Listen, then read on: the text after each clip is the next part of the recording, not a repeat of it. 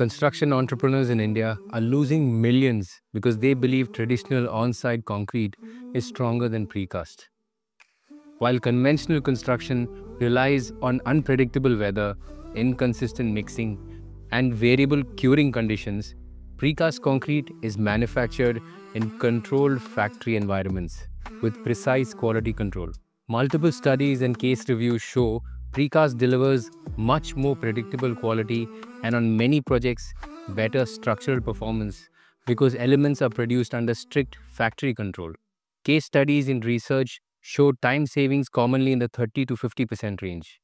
Material waste and water use shrink dramatically, and some projects show meaningful cost savings, though outcomes depend on scale, distance to the plant, and building type. If you run a precast factory or manage projects, this comparison focuses on where you can improve strength consistency, speed, and margins. Your concrete strength assumptions might be costing you projects and profits, but the real problem runs deeper than most contractors realize. The research notes that India has a very low percentage of skilled labor, which increases risk of inconsistent on-site concrete batching and workmanship. When experienced masons and concrete workers are scarce, projects rely on untrained hands to execute critical structural elements. Precast plants use trained crews, repeatable molds, and automated batching to reduce human variation. On-site pours face variable temperatures, humidity, and rain that affect curing. Weather and inconsistent curing create measurable variability in strength. Studies repeatedly show on-site batches have wider strength variance than factory-produced elements.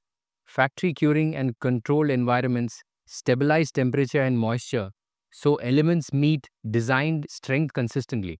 Cast-in-place shuttering and poor on-site cutting lead to material waste and variability. Wooden formwork damages after limited use, requiring frequent replacement that increases cost. Improper cutting and sizing result in material loss across projects. Precast eliminates repeated site shuttering and reduces waste through streamlined, repeated molds. Field-applied mortar and alignment cause variability in load paths when installing AAC blocks or other masonry elements like clay bricks. Inexperienced workers apply mortar inconsistently, creating weak joints that compromise load distribution.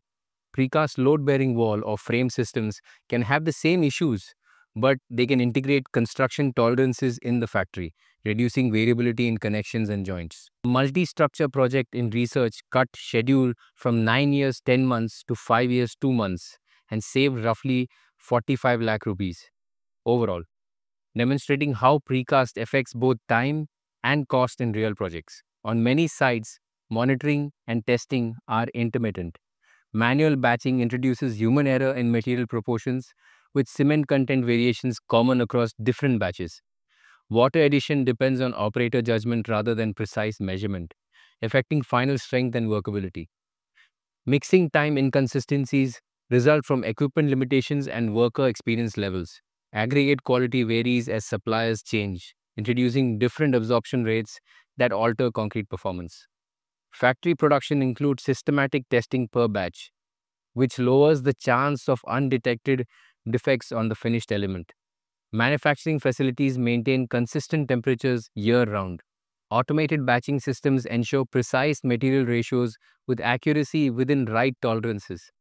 Computer-controlled mixing guarantees consistent blend times and thorough material integration. Quality control personnel conduct continuous monitoring with immediate corrective actions when deviations occur.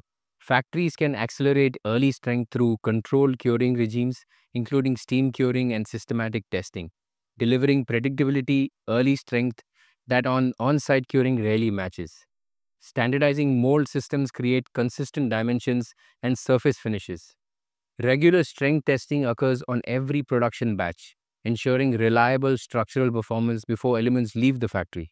The bottom line is that the research shows the biggest source of strength variability in traditional construction is process inconsistency, and precast removes many of those process risks. But there's something most contractors never consider about how precast concrete proves its superior strength before it ever reaches your construction site. Precast elements are routinely designed and tested to withstand lifting, transport, and erection. This forces factories to validate handling strength and dimensional accuracy before shipping, reducing the risk of surprise at site. Factory-produced concrete withstands crane lifting, truck transport, and multiple handling cycles before installation. Traditional concrete sits undisturbed after pouring, never proving its capacity under dynamic conditions. Precast gives predictable quality, faster schedules, and lower on-site waste. However, cost outcomes vary with project size, distance to the plant, and building type. So, evaluate each project using these variables.